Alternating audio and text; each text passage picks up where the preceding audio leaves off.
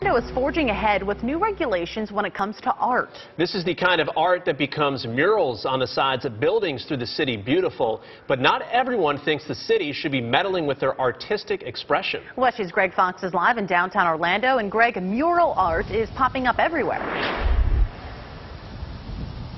It really is, and you can see it in places like the side of the Harry Buffalo building here across the street at the corner of Church and Garland in downtown Orlando. But some merchants are using art in a way to promote their businesses, to try to get around the city's sign ordinances. So these new rules are designed to clear up any confusion. We're going to release a CD soon. A lot of Robert Bauer's customers at Liberty Barbershop are musicians and artists, so it's no surprise the outside of his building in the Milk District of Orlando is a mural. Some are like this and like this, and have sometimes prompted code enforcement to ticket business owners for violating the city's sign ordinance.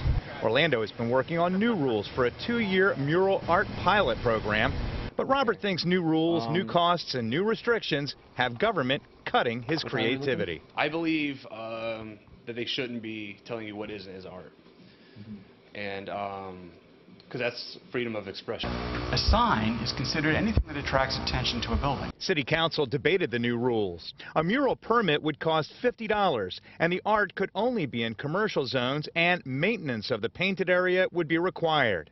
Also, just 5% of the surface area could be used to promote a business, and the art could only be on the side or rear of a building, not covering windows, and a maximum height of 60 feet. All on council appeared to favor the rules. I know there's been a lot in the media about that we're going to be, restricting freedom of expression. No, this does the exact opposite. We're actually going to be allowing murals. And no one showed up to oppose the program. All in favor of the motion indicate so by saying aye. Aye. Those opposed, motion carries. So it passed, though businesses with murals already will be allowed to keep them with no changes. Under the new program, and again, it's a 2-year pilot program, you will not be allowed to have murals like this in residential or historic sections of town. Live in Orlando, Greg Fox, WESH News.